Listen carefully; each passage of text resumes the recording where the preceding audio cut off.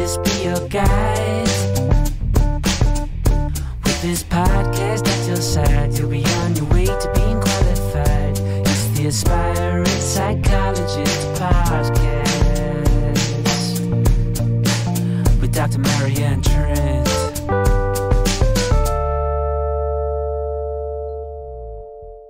Hi, welcome along to the Aspiring Psychologist podcast. Thank you so much, as ever, for joining me. I am absolutely delighted that so many of you are finding this content useful. We very recently celebrated our 5,000th download, which means that 5,000 of the episodes have been listened to, and I am thrilled with that. We launched Christmas Eve 2021, and so it's been 4 months. So 5,000 downloads in 4 months for our really pretty niche market is just wonderful. So thank you again. If you do like what we do with this podcast, then please do take a moment just to drop in to the podcast app on Apple and rate it, rate the podcast. And you can do that by finding the podcast, the Aspiring Psychologist podcast, in the podcast Apple app, scrolling to the bottom, and then right below the trailer, right to the bottom, you will find just where you can click on the stars to rate it. That will take you 10 seconds. If you've got a few more moments, I would be thrilled if you left us a review as well, because reviews and ratings help us demonstrate that other people might also find it useful. If you'd like to go one better and you'd like to leave us an audio testimonial to be used within the podcast for either the podcast itself, the book, or the Aspiring Psychologist membership, I would be absolutely thrilled to have your voice on the podcast. And you can be anonymous or you can use your name too. With that in mind, we are still recruiting people to write for the Aspiring Psychologist Collective. And if you would like to write with your actual name, that's okay. If you'd like us to give you a pseudonym, that is also okay. You can find details of all of this stuff by heading to my Linktree account, which is probably most easily found by clicking on the show notes. But if you do follow me on any of my social media, then you can also click the link in my bio is also my Linktree. So yeah, find me that way, but do come and connect. I love to help you celebrate on social media when you have significant milestones in your career, like new jobs, graduating, and just doing, nice stuff in your life. So come and connect, come and follow me, interact with my content, and let's get to know each other better, because that helps me know what you want me to create for you in this podcast too. I am very excited to bring to you today Dr. Lucy Johnstone. She is someone that when I was an aspiring psychologist, I really looked up to and was inspired by her work.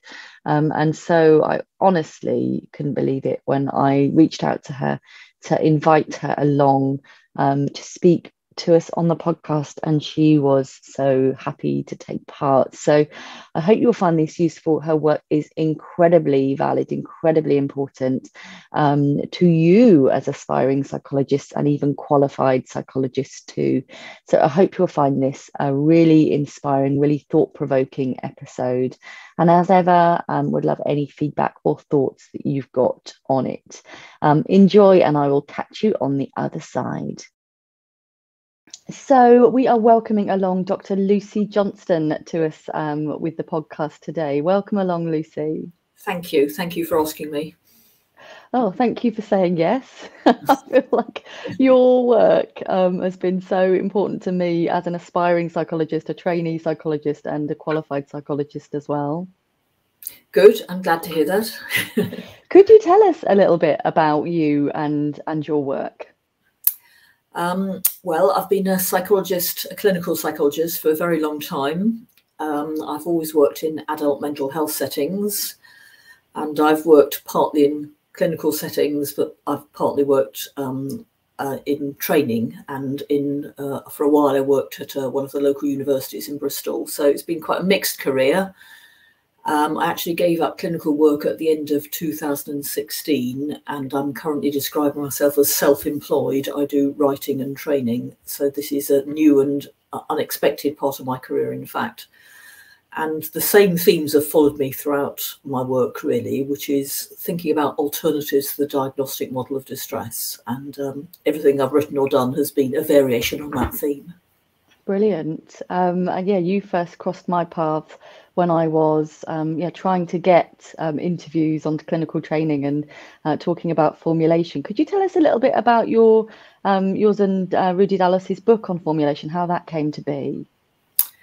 Okay, so as we know, formulation is a core skill of clinical psychologists, and I have always used it. I was trained to use formulation, as all psychologists are. I probably hadn't thought a huge amount about the subject until I took up a post on a clinical psychology doctorate myself, and then I was in a position of training other people in using formulation, and it seemed to me that there was a big gap in the market. There were a few books out there and a few articles, but actually, considering this is meant to be our core professional skill, there wasn't a lot of really in-depth, thoughtful look at what formulation is, what it isn't, what its uses are, what its drawbacks are, what the controversies are, what the different perspectives of formulation might look like, depending on which model you start with. So Rudy was working on the Plymouth course, which was closely linked to the Bristol one, and we put on a workshop. Lots of people came along. It seemed to be a subject people are interested in, and out of that arose the book, which is now in its second edition. The first edition came out in 2000. The second edition came out in 2014. Well, I'm so thankful that you did, and for me, you were really one of the trailblazers for clinical psychologists creating books as well. Certainly one of the first I was aware of, and so you showed me that we could, and we've got something useful to say that we should. So an extra thank you to that to you on that one as well. But it's what I really like about the book, and why our audience will find it particularly useful, is that you introduce vignettes, don't you, of case studies, and then you formulate them from a variety of different perspectives throughout the book. So it's just really well done. Well, thank you. It was quite a lot of work. And there are a number of contributors. And as you say, the common thread of the book is we take two case histories which are based on real people. One is an adult man and the other is a child and her family. And the various chapters look at how we might formulate their difficulties from different perspectives. The standard ones, CBT, psychodynamic, and so on, but also perhaps less common approaches like narrative therapy and social equalities approaches and so on. At the end, there's a chapter about controversies and debates, which I hope kind of ties the whole book up and leaves us thinking, well, we should have a critical perspective on everything. That's always been what I believe. So, of course, I'm broadly in favour of formulation. Done a lot of training in it, as well as practicing, but I don't think we should be doing anything without thinking very carefully about what we're doing, why we're doing it, how it could be helpful, but also how perhaps sometimes it can be unhelpful, because there's no simple, perfect answer to anyone's difficulties. Yeah, absolutely. And when we share formulations with people, and when we share diagnoses with people, we're absolutely thinking about it as being a way of understanding their difficulties, but not necessarily defining them and them as a person. Yes, although as I've suggested, in some cases I would hope we wouldn't be sharing diagnoses.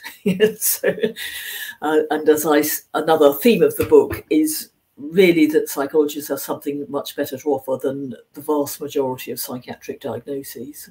I mean, obviously, depending on which setting you work, there are valid diagnoses. If you're working, in learning difficulties or in health settings, diagnoses may be appropriate and helpful. They are virtually never so in adult mental health settings. And so I very much want to promote formulation as something we can do instead, and something that offers what Diagnosis claims but fails to offer us, which is an evidence-based hypothesis and a way forward that can lead people out of services, we hope, rather than, as much too often happens, trap them within services, possibly for many decades. My work is in adult mental health as well, and so much of the work I do around developmental trauma is people, really finding it very difficult and very uncomfortable and very painful to have gone through, complex trauma and then find themselves with diagnoses which feel like an added insult to their injuries.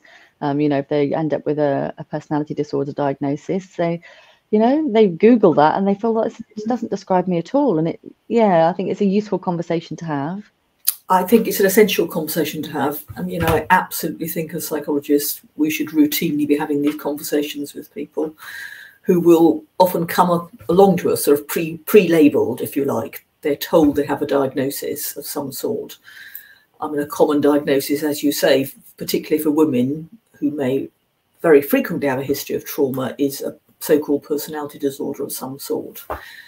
Now, I've always believed that people have the right to make up their own minds about how best to describe their difficulties, but I very strongly believe that that should be a kind of informed choice, and we should be letting people know these are controversial labels. They're not scientifically valid. They, even the people who draw up the diagnostic manuals are saying these systems of categorization are neither safe nor scientifically sound. That's a quote from the chair of the DSM-4 committee.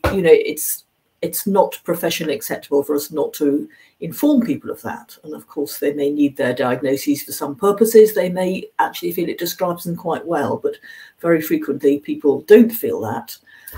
And we can then obviously offer them a formulation-based understanding instead, but also, as you suggest, a trauma-informed understanding.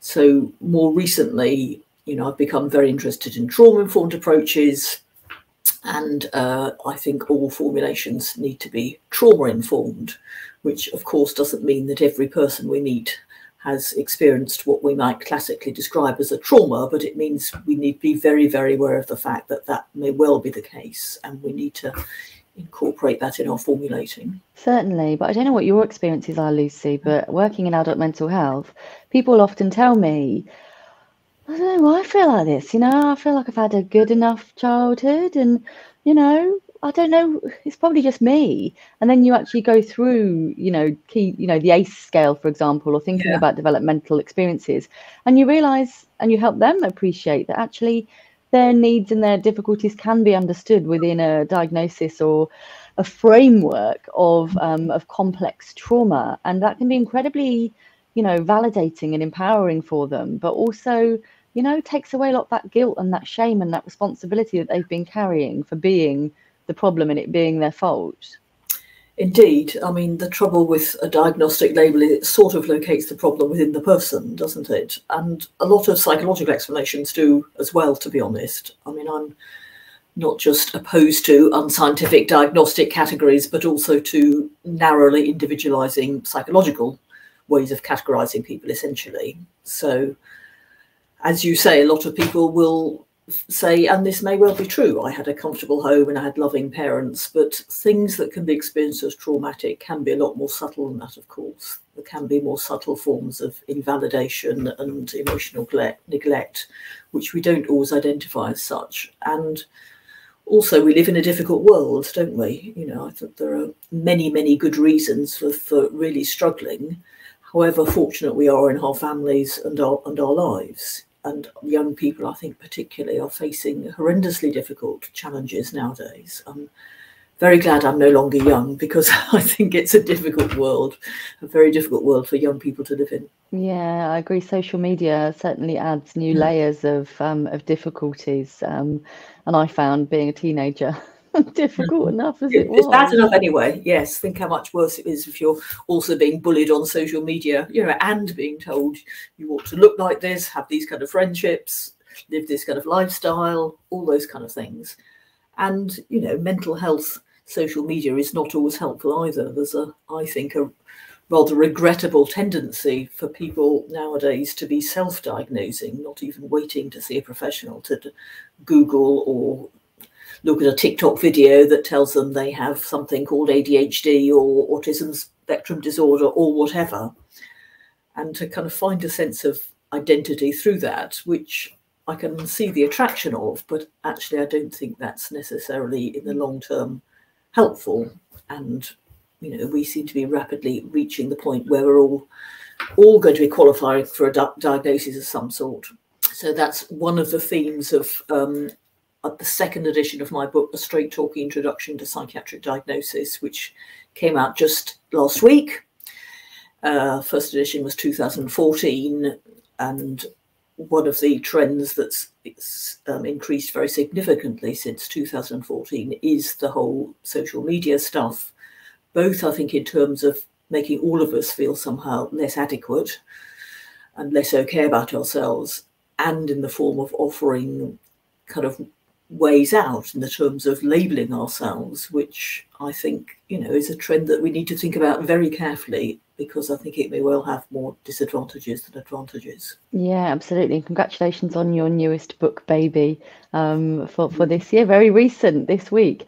And I think, yeah, absolutely, we need to be careful about diagnosing ourselves and looking at labels. But I think for the general public, it's also really important to think about who is labelling themselves as something they may not be. So I often see people who might have done a psychology degree or a counselling certificate calling themselves a psychologist publicly, and that can be really damaging and really dangerous. And part of my most recent media work is to try to encourage people to know what you might look for in a qualified therapist, a qualified psychologist. Indeed. Well, there are plenty of bad psychologists and bad therapists out there, I'm afraid. Yeah, I hear you. I have been asked a couple of questions from our aspiring psychologist audience for our formulation expert. Is there a go-to formulation stance or approach that you'd recommend for people to kind of keep in their back pocket to pull out at an interview or, at any moment of pressure where they're asked for formulation? It's interview season at the moment, isn't it? So there's going to be lots of people anxiously swatting up what is a formulation. I mean, if we want to be a bit strategic about it, most courses are going to be looking for some kind of awareness of and competence in CBT. And I think CBT has strengths and I think it has some limitations. But I guess it probably be important in that situation to show awareness of the various versions of CBT formulation. But as people get trained and as they develop their own personal style, I think it's really important that we move beyond any particular model held on to too closely, if you like. So the book that we've just talked about, Formulation in Psychology and Psychotherapy, has a whole chapter on integrative approaches. And I personally think we're almost inevitably going to be missing something unless our approach is to some extent integrative. So what the particular ingredients are of your own integrative approach will be up to you. But as I've already said, I think a trauma-informed perspective should be one of them. And I mean, I see myself as coming fundamentally from a psychodynamic perspective, I guess, but other people might, have their own preferences.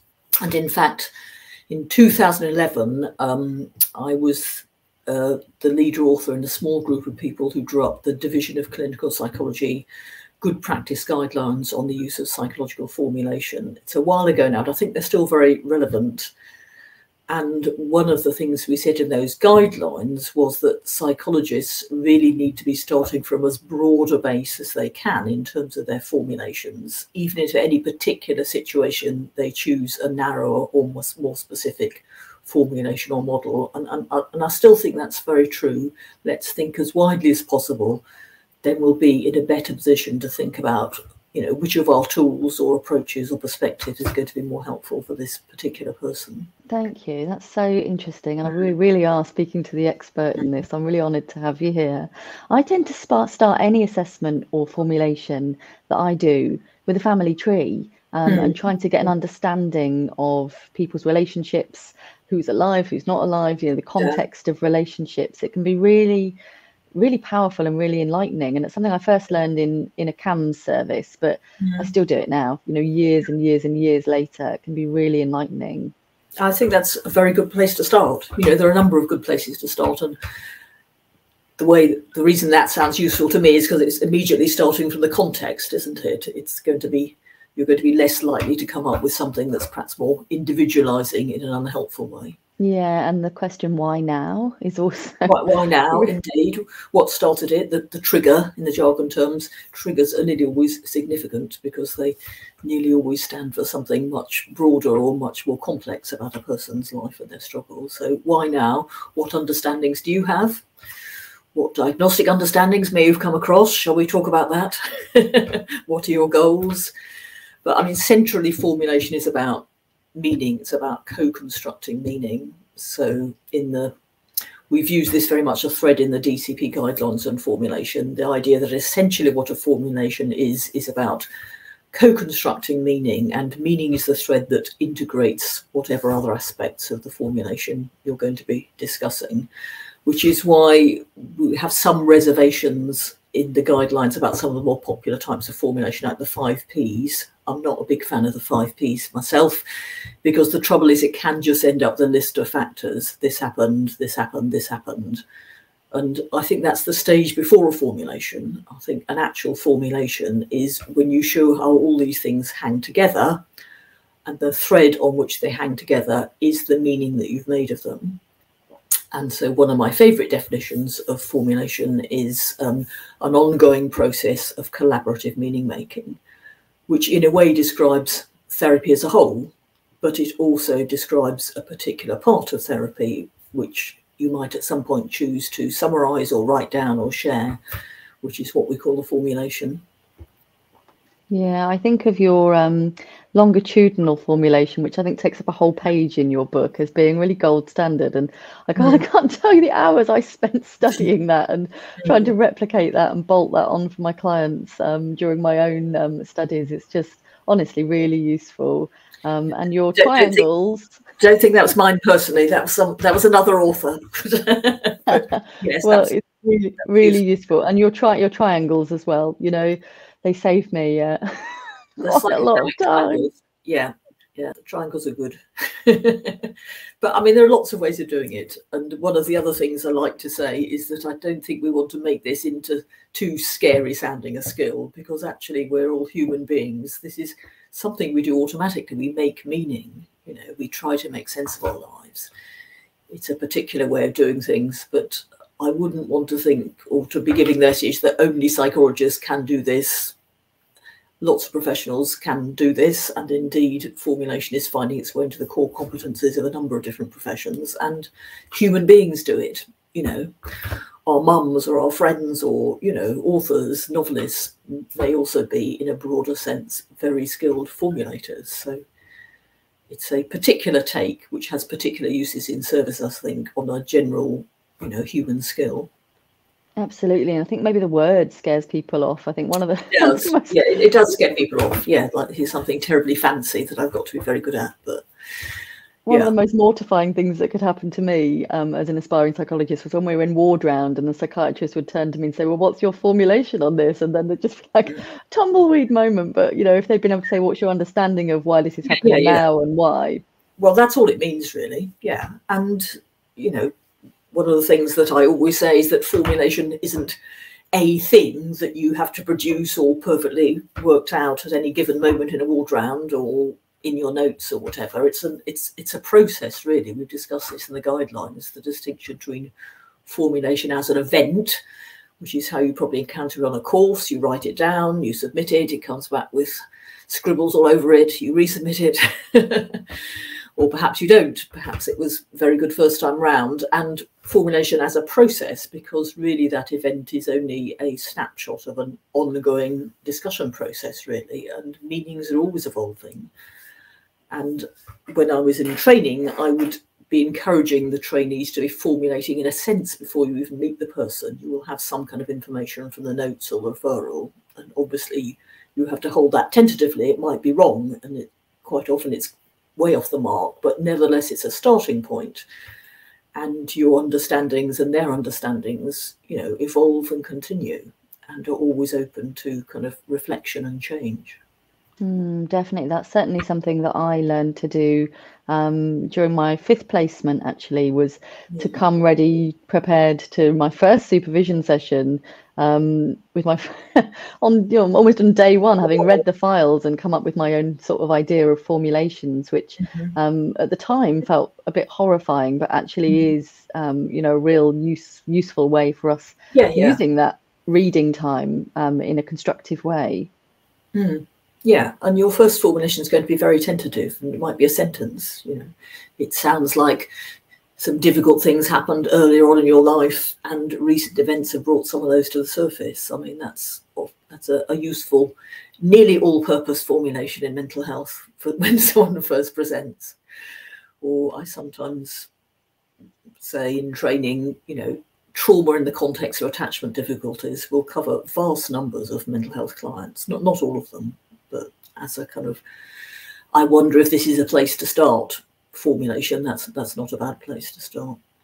Absolutely. I'm interested, how are you finding having stepped away from more clinical work recently? How are you adjusting to that?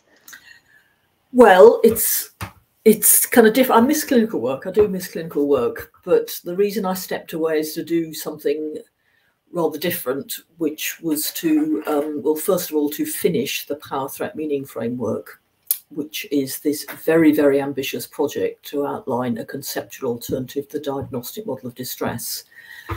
I'm one of the lead authors, along with Professor Mary Boyle, who's another psychologist, and it's co-produced by a group of psychologists and service user survivors, all of whom have known each other for many years, funded by the Division of Clinical Psychology. And we were embarked on this ludicrously ambitious task to think about not just how can we use formulation instead of diagnosis, let's say, or how can we use trauma-informed practice instead of medical model practice, but what would a complete conceptual alternative to the diagnostic model look like? What would it look like to make the giant leap away from medical model understandings towards what? That was the task we set ourselves. What would a very different way of identifying patterns of distress look like? So 5 years later, we emerged with this massive document. I think you're going to supply the links in the chat to the website. And the reason I gave up clinical work was because I and Mary both in the end had to spend virtually 2 years sitting in front of our computers, actually making sure this damn thing was reached a stage where it's ready to be published. And since then, it's quite unexpectedly become my job. So I do a lot of training and writing and traveling and talking and podcasts and all sorts of things in relation to the Power Threat Meaning Framework. So, I've missed clinical work and I found something to replace it, which is kind of related and equally important, actually. And in some ways, it summarises all the thinking I've done throughout my career. And the same is true, I think, of the other people who are involved in the project. It sounds like fascinating stuff, and absolutely when this goes live, we'll pop any links in the show notes so that people can access this really useful and there's like seminal stuff. It's an exciting time to be putting that out there. Is there any other advice that you would offer for aspiring psychologists? Well, first of all, I mean, clinical psychology isn't the be-all and end-all. It's hard to get on a course. If you don't, there are other options. You could end up working in a very similar way from some different career path. I think it's a great career path, but I think people become very fixated on this is what I must do. And one of the paradoxical effects of that is when you get onto a course and find it's not perfect, it can feel quite frustrating and disappointing. So realistic expectations, there are other options. I think the other thing I would say is, critical thinking is so important, which is, again, something I've always believed. So you will have to read and believe and study and say certain things in order to get onto a course, in order to do your psychology degree in the first place. A lot of it, in my view, is completely wrong. Possibly most of it. I have fundamental disagreements with a lot of the core tenets of clinical psychology practice. So really, really, really don't necessarily believe what you're told. Think about it, explore alternatives, develop your own style, your own beliefs, question everything you've been told. It's all up for grabs, really. We are at quite an exciting time, I think, in what we call mental health. It's not a term I like, actually, but the experiences we call mental health and how we understand them. We are at a point of very rapidly shifting understandings, which is great, but that means really being able to challenge ourselves and things that we've always thought and believe without question. So question everything is uncomfortable, but I think in the end it gets you to a better and more interesting place. Yeah, and it certainly can facilitate more strategic conversations, can't it? Which is, you know, we're good at rattling cages in the psychology profession. Well, some of us are. Some of us are. Some of us are a bit too happy not to rattle cages, in my view. I think what I see as people are progressing through their routes towards becoming you know, trainee psychologist or whatever type of psychologist they want to become, is something alluding to what you've said there, is that they become more confident in their own way of seeing the world, and are less affected or less asking, or less striving for input from others, and they just feel ready to hold their head up at interview and say, well, this is how I see the world, this is how I understand it, using that approaches, but this is my take on it. And I think that's really powerful. It is, and the framework, I hope, gives people quite a lot of leeway to think about how they might want to understand their work, the assumptions behind their work, the difficulties people present with, because it's a set of ideas. It's really not a sort of how-to manual. It's about as far away as you can possibly get from, let's say, a stereotypical, IAPT-based, really rigid, manualized approach, which I have to say I'm not in favour of. Right the other end of that spectrum is something like the framework, and the message really is, look at these ideas and think about how they might make use to you, how they might be useful to you. And one of the things we've done in the framework is to try and move beyond formulation as such. So formulation, I think, as I said, is an extraordinarily useful tool within services. We've deliberately used the term narrative in the power, threat, meaning framework, because it is, broadly speaking, a narrative-based approach. The simple answer to what to do instead of diagnosis in framework terms is we use narrative-based understandings. But if we broaden narrative to include art, music, poetry, dance, community rituals, legends, understandings, then we can include a whole range of ways of understanding and healing distress, which historically have always been around, which cross-culturally still are around, and validate all of those as well, without needing to package it in actually a very westernized, narrow westernized way as psychology or psychotherapy or psychiatry. So that allows us, I think, to accommodate and learn from and work much more comfortably alongside non-westernized understandings of distress, without feeling the need to colonize them with our own psychiatric categories or psychological categories. In both cases, those may be inappropriate. So when I presented the framework recently, actually, to a group of third-year clinical psychologists and trainees, one of them said to me, so how would I use the framework in this setting that I'm hoping to work in? So I said, well, you can use it how you like. We don't have the answer. Try it out, let us know, write it up if it seems to work. This will contribute further to the framework. So this trainee said, that's extraordinary. You mean I'm allowed to do how I like? I don't have to come up with some massively detailed according to the manual version. That's so refreshing.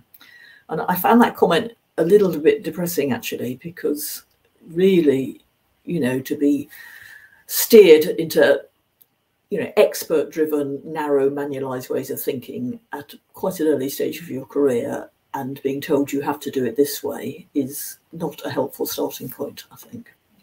I think there's definitely some overlap there with what we're doing to our aspiring psychologists on the way up, especially in services where there's high demand and lots and lots of client hours. In an IAPT service, for example, our aspiring psychologists are burning out. They're feeling disillusioned. They're not being well supported, and that's I know it's a separate conversation, but it's really important. Well, it's kind of related, because that comes out of a particular, I would say, ideological strand of clinical psychology, doesn't it? That these very narrow versions of CBT, which is not CBD practice as a whole, are somehow more evidence-based, whatever that means, and we've deconstructed that term in the framework. What counts as evidence, who decides, who benefits from it, whose voices are excluded and silenced by it, and so on. And actually IAPT is not producing good outcomes. Well, I don't think that's surprising, and I think it can be, as you say, quite a damaging experience for those who are persuaded they have to offer a kind of assembly line version of this intervention for this narrowly defined problem. Yeah, people are saying to me, I'm sort of here now, but I don't even know if I want to do this now. You know? Well, that's a shame. I mean, and that's worrying, and it's part of a bigger and also very worrying trend where, I think it's about individualising distress, to be honest. People who turn up at IAPT services have very good reasons to distress, which very often have much broader roots than their negative thinking or whatever it is you're supposed to target. That's, so actually we're missing the main point often. Absolutely. Have you got any advice that you wished you'd been told or that you'd give to your younger self, Lucy? Don't work so hard. It's too late for that. I'm a bit of a workaholic, and this is a more personal thing. I wish I'd gone half time when my kids were young and so on. Life was quite stressful. But I mean, otherwise, I've always been very pleased to have had the career I've had. I think it suited me really well. And, of course, there are things I wish I'd learned sooner or done differently. But I mean, that's part of the process, isn't it? I think at any point of our lives, and especially when we're working with clients as well, doing a bit of a joy audit can be really useful, looking at where we're getting joyful or enjoyable experiences. And, that's certainly something that I hold on to. It's really important, if we're all work and no play, then it's not much fun. It doesn't feel much fun. Indeed. And, I've had an awful lot of fun and joy through my work, but actually I've probably at times got that out of balance with the rest of my life. Is there anything that you wish I'd asked you that we haven't? I think we've covered most things, to be honest. And I think we've covered most things. And as you say, we'll put some links for anyone who wants to follow up any of these thoughts or ideas. I certainly will. Where can people get hold of copies of your books, Lucy? I've sent you some links. So, I mean, they're available on the usual places, the rather unethical places that we tend to go to because they're just easy and cheap and quick. But several of my two most recent books, the one on the Power Threat Meaning Framework with Mary Boyle and the second edition of the book on Diagnosis, are available through PCCS Books, actually more cheaply than on Amazon. Very good advice. I'll make sure that I pop the links to that in the show notes. But honestly, Marianne, who was in her early to mid 20s, meeting you today at 40, I just, I feel incredibly lucky, and to have held your book in my hands and it to have shaped my career and now go on to shape other people's careers. Thank you from me to you and from all the other aspiring and qualified psychologists across the land and the world. What you have done really matters, and it's really helped us shape things with our clients as well. People you'll never meet, but your work has touched them and benefited them. Well, that's lovely to hear. Thank you. Sorry it's taken 15 years for us to meet, but thank you, and good luck to everyone watching. I should have asked sooner. Maybe you should. But thank you very much, and you're everything I hoped you would be. And yeah, I will look forward to connecting with you in future, and I will definitely get hold of a copy of your book. Thank you, Lucy. Good. Thank you so much for listening, and thank you to our guest, Dr. Lucy Johnstone, for so generously giving us her time to think about these very important issues. I hope that you will find it thought-provoking and it will resonate with you. As I record this, there are spaces available on the Aspiring Psychologist membership. If you'd like any information on how to join the membership and how to be part of my world, then please do check out my link tree, Dr. Marianne Trent, which you can grab in the show notes or via any of my socials. depending on when you're listening to this, we have the final planned compassionate Q&A to support people during this tricky application and interview season. So it is scheduled to take place on Monday, the 9th of May at 7:30 p.m. UK time. And that will be happening across all of my socials, streaming simultaneously. So if you have an interview or you know someone that does, then do direct them that way. You can also watch on replay, and you can also watch all of the previous Q&As that I have done by heading to my Linktree. There's a playlist there, or alternately, you can go straight to the Good Thinking Psychological Services YouTube page and check out the playlist there, which is for Q&As for aspiring psychologists. Right, I think that is all of our bits and pieces covered for today. If you would like to leave any sort of audio testimonial for the podcast or any of the other content that I'm involved in, I would be thrilled to include it within the podcast episodes. Thank you for being part of my world. Stay kind to yourselves, and I will catch you very soon. Take care.